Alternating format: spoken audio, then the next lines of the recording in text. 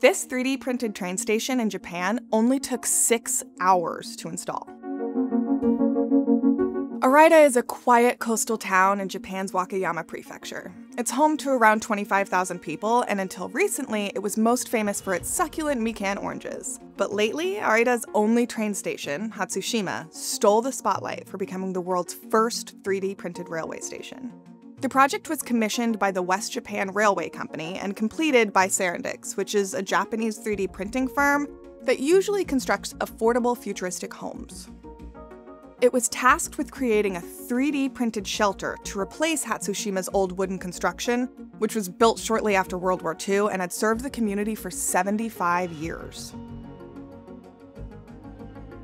And though the new station is smaller than the one it replaced, measuring just under 100 square feet, Serendix claims that the 3D printed shelter has saved both time and resources. We still don't know how much time and resources, as the company is yet to release data about their efficiency and costs.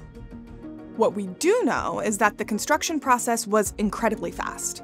In a factory about 500 miles from Hatsushima, Serendix printed 4 parts needed to build the station's shelter. These parts were reinforced with concrete for 7 days, and once ready, were transported on trucks to the station, where a team assembled the pieces in a span of a few hours. To avoid service disruption, the construction took place between the departure of the last night train and the arrival of the first service of the day at 5:45 a.m. This new shelter looks pretty minimal, with the exception of 2 ornaments carved on the back and the side.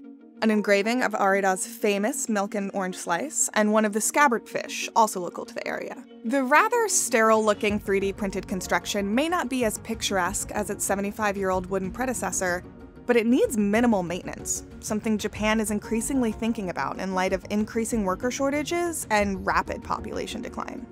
In 2024, Japan registered a population fall for the 14th time in a row, losing 898,000 people from the previous year.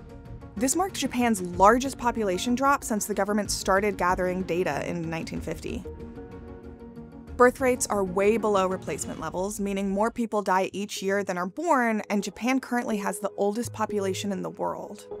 With these rates, the people in retirement age will soon outnumber the workforce. So solutions like Hatsushima, which minimize the number of staff needed to build and look after the train station, could help address these staff shortages if applied on a larger scale.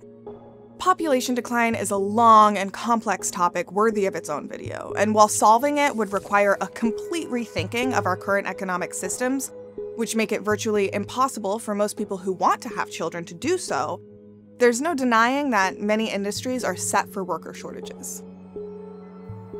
So what do you think? Should we rely on automation to fix those problems, or is there a different way? Let us know in the comments, and if you want to learn more about the future of construction tech, head over to Mashable.com.